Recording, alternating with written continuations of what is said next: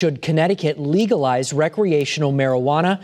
Governor Ned Lamont says yes and wants lawmakers to pass his proposal this year.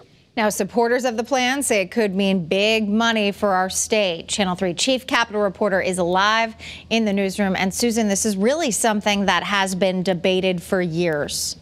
Erin, as you know, this has been talked about for a very long time. But what seems to be different this year? There's an even stronger push from the governor.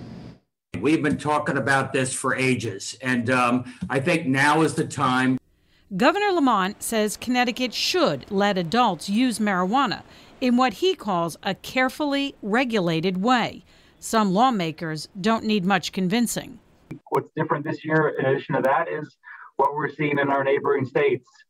There's now, I think, a little bit more of an urgency that everybody's starting to realize we have to do something, and if we don't, we're just going to be impossibly left behind.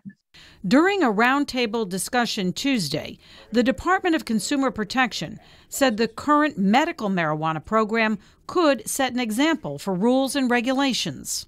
We are taking a lot of what we've learned so that the adult use cannabis can still be something Connecticut's proud of. We're going to do a lot to ensure product safety. The proposal also focuses on the criminal system and erasing records for simple possession, and on helping people in communities hurt by drugs and crime.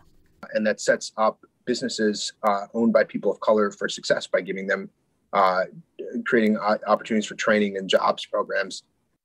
So what could this mean for the state of Connecticut in terms of money? Legalized pot, we are told, could bring in about $30 million a year, and that's just in the first year, and possibly close to $100 million in 5 years after that. But there are lawmakers who don't like this particular proposal. And coming up on Eyewitness News at 6, why they say this will set the stage for companies to make big profits.